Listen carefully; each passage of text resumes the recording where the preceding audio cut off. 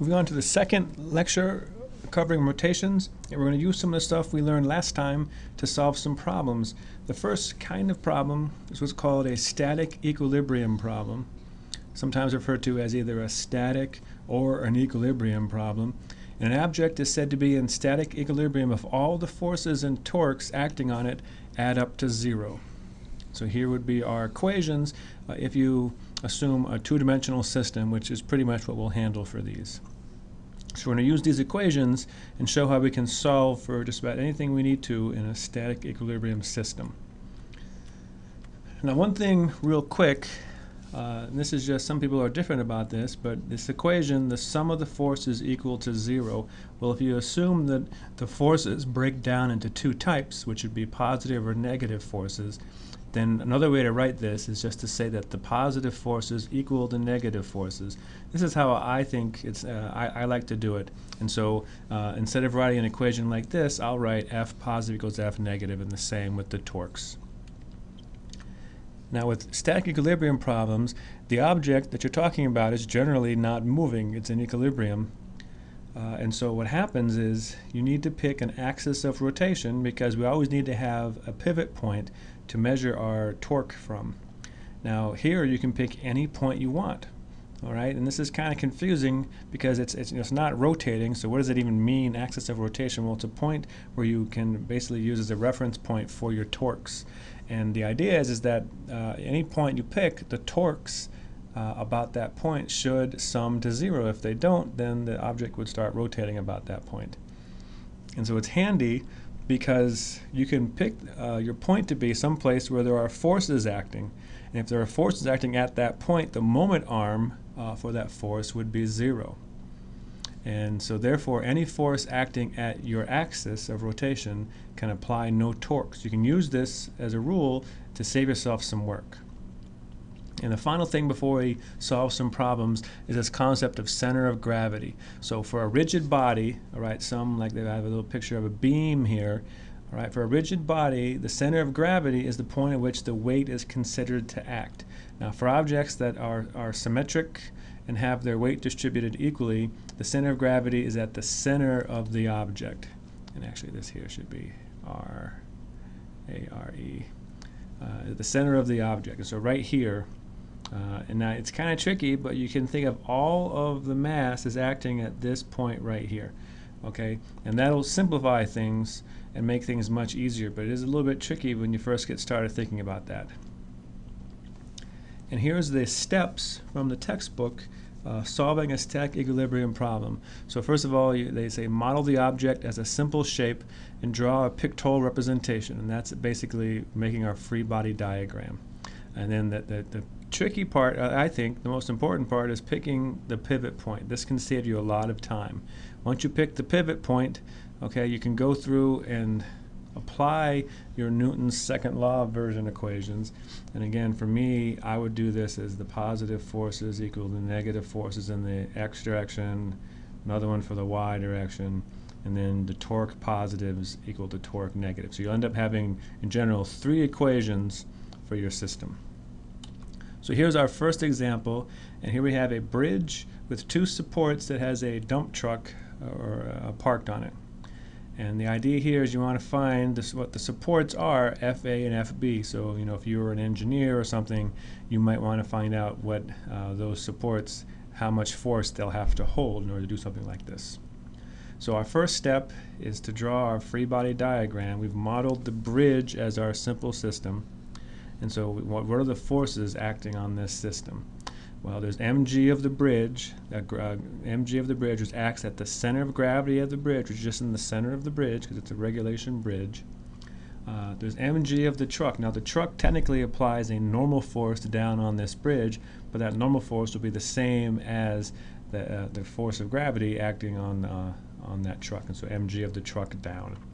And then we have 2 forces, I'll call them FA and FB, pushing up at those support systems. And so if we get rid of just the picture, make it a little less cluttered, here's our picture. And so the first thing I like to do is apply this force positive equals force negative. And of course this would be in our y direction. And for us, it's pretty simple. It's the two forces up, FA plus FB, have to equal the two forces down. Okay, and this has to be true. Unfortunately, it doesn't really help us much because we know that FA and FB don't have to be the same. And so it's a nice equation, but at this point we can't do anything with it. So next is to move to what's probably the trickiest part about this, which is doing this torque stuff. Okay, again, it's always a little bit trickier, this new rotation business. Now I'm going to make the axis over here, this red dot that I'm coloring in blue, where F of A is acting. And so you tell me what is the correct torque positive equals torque negative equation. All right, hopefully you got C. First thing is we know that, so again, it's kind of hard, but you got to visualize that this beam can be rotating, okay, about this point here. And if you think about that, F of A can't make it rotate, all right? So any force that's acting at the pivot point cannot be applying a torque. And so D, E, and B right away are gone, and so it had to be either A or C. And then what you do is you think, okay, which ones are the positive? Well, the positive torque was FB. FB wants to make this beam rotate in the counterclockwise direction, which is the positive direction.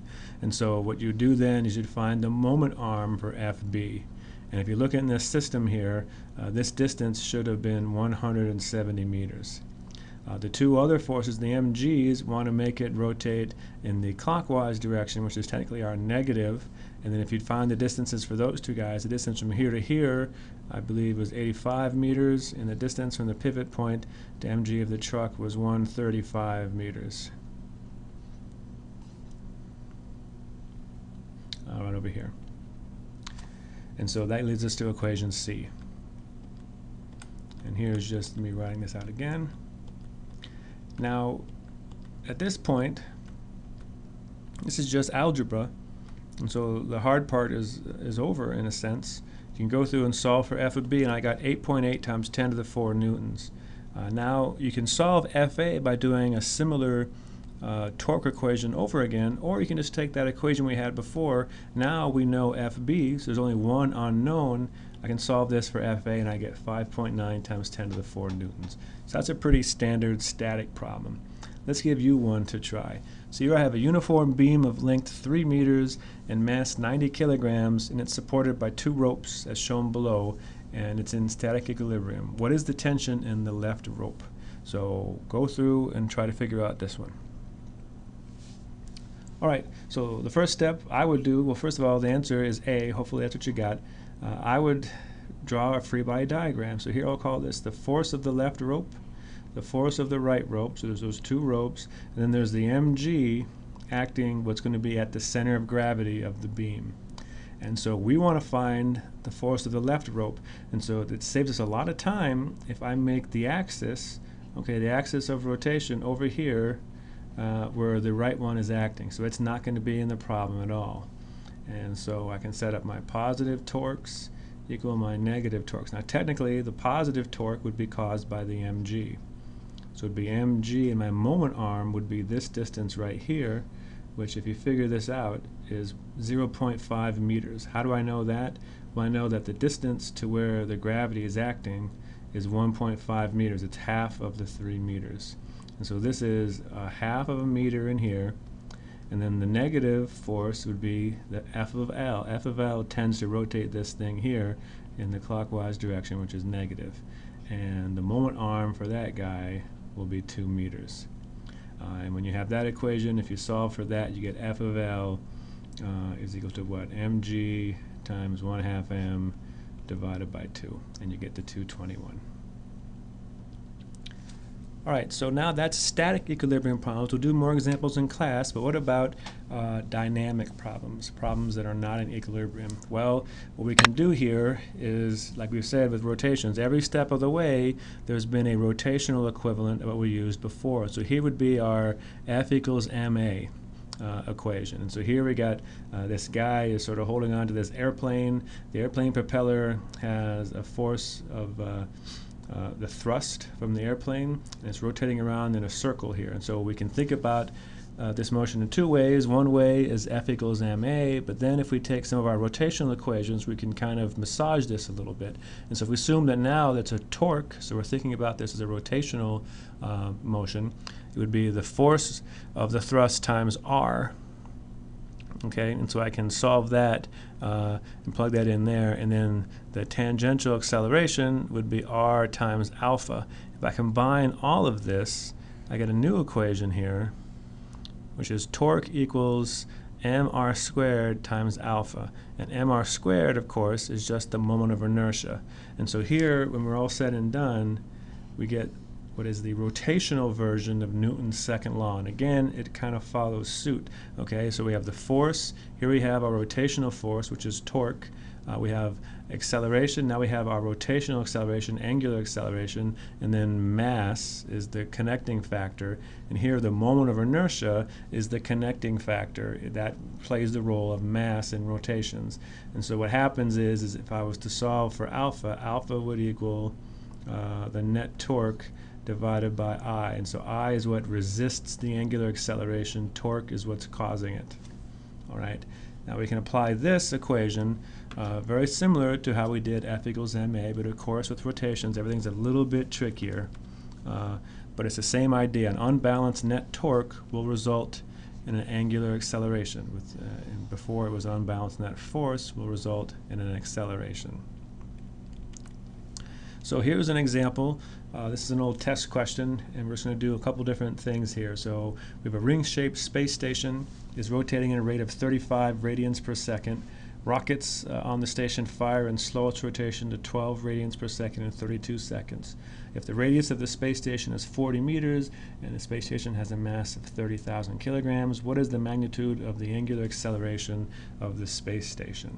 Okay, so we get a bunch of information here, and this is a multi-part question. So basically, this is your space station. It's a ring-shaped, and the idea is that people and stuff live in the little ring part of it, and it's got to be rotating in order to mimic gravity. And so what we're doing is we're slowing it down here. Maybe it's going too fast or whatever it might be. And so there's little rockets pushing out here and here to make this thing. So you're actually reducing the spin, and so the angular acceleration would be in this direction here. So now let's think about this, and we'll talk about this one in a second. So what do you think is the angular acceleration? All right, this one we could have done a little while back, and so this answer is C, and basically it's taking one of our kinematic equations, this guy right here. So we know the initial and the final angular velocity, and we know the time. And so alpha is just going to equal omega final minus omega initial divided by the time. And when you plug that in, you get the 0.718 radians per second squared. So the next part of this multi-part question is to find the moment of inertia of the space station. So think about this one and see what you come up with. All right. Hopefully you got B. So this is one, the space station is a ring shape. All right, that's told us here. And so it's one of those ones you can look up in the book. And here it is. The ring shape is mr squared. So for a ring of mass m and a radius r, it's just mr squared. You plug those two numbers in, and you get this here. 4.8 times 10 to the 7 kilogram meters squared. And finally, the part we're going to use some new information is what force does each rocket apply? So try this, and as a hint, I'll tell you that we're going to use our new equation here. So give this a try and see what you come up with. All right, now the thing about this one, so the answer I get is C, is that we just calculated the angular acceleration and just calculated I. So we know the right-hand side. And so the whole trick is finding the left-hand side. So now with a problem like this, that's a dynamic problem, there's usually going to be an axis of rotation that you have to pick. And here it's going to be the center of the space station. And so if I look here, the moment arm for our force is just going to be the radius of our space station. So for the torque, okay, the torque is going to be the force of the rocket times r. That's going to equal I alpha. Now the thing is there's going to be two of them because there's two rockets. And so altogether it'll be 2Fr equals I alpha. And when I solve for the force, I get I alpha divided by 2 times r. And when you do that, hopefully you can come up with 4.3 times 10 to the 5th. We'll do much more examples of this kind of stuff in class.